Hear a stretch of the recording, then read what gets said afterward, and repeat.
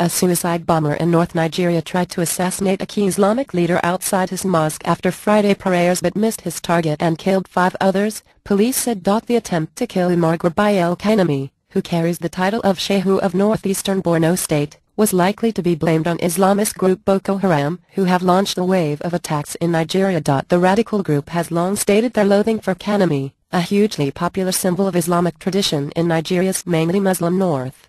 A lone suicide bomber blew himself up while targeting some dignitaries coming back from the Friday prayers near the Shehu's palace, said Bala Hassan, the police commissioner in Borno. 5 people have been killed, he added, confirming the blast in the state capital Maiduguri, where Boko Haram is believed to be based. The state's deputy governor Zani Mustafa said he was standing next to the Shehu when the bomber approached and that both narrowly escaped death.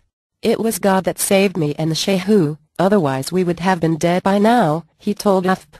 The two were standing among others after prayers at the mosque near the Shehu's palace when a young man of roughly 16 years of age approached.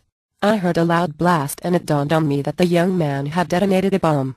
Luckily neither me nor the Shehu was injured, but our robes were splattered with human flesh and blood," Mustafa said. Lieutenant Colonel Sagir Musa of the military's Joint Task Force in Borno said the blast went off at roughly 2:10 p.m. and that 2 soldiers assigned to guard Kanemi were critically injured in the attack. The bomber killed himself, in addition to the 5 worshippers, the military and police said. No group has claimed the attack, but Boko Haram has targeted the Shehu in the past and claimed the assassination last year of Kanemi's brother. Boko Haram has said it wants to create an Islamic state in northern Nigeria and has disowned traditional religious leader like Kanemi for allowing themselves to be ruled by Nigeria's secular government.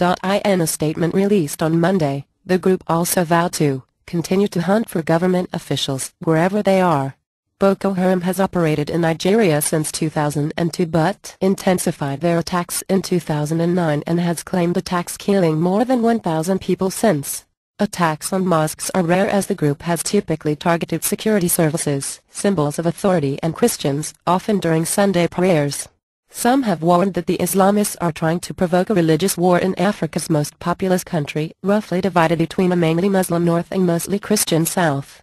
Nigeria has struggled to contain the Islamist threat and criticism of its president Goodluck Jonathan has mounted in recent months. Since January, Jonathan has replaced his police chief and national security advisor amid the worsening violence. AFP